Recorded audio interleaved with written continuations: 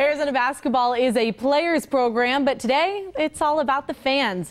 In a sold-out McHale Center, the Wildcats hosted the annual McDonald's Red Blue game. Senior center Caleb Tarczewski actually sitting this game out. He's resting an ankle injury he suffered in practice this week. Let's start with the dunk contest. Senior transfer Mark Tollefson goes in between the legs off a layup for a perfect 30 out of 30. He wins this one easily. Fans got their first look at freshman Alonzo Trier, who sinks this jumper for 2 of his 9 total points. Chance Comanche also did a great job. He had 6 points. Here's a one-handed slam by the freshman. 2 Wildcat greats, Channing Frye and Stanley Johnson, are inducted into the Ring of Honor at halftime. Both of their families are there to accept the honors.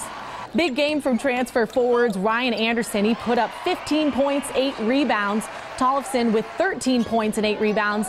2 of 4 seniors, Sean Miller, are sure glad are leading his team. Although they're new players, they're in their last year of college. Again, you put Caleb out there, you have 4 seniors who are all different, who I believe can help us guide the ship both on and off the court. And I'm excited about those 2 elements, our depth and our experience and the leadership of these older players in our program. Anytime you have 2 versatile players, that are smart players as well, I think we just find a way to play well together.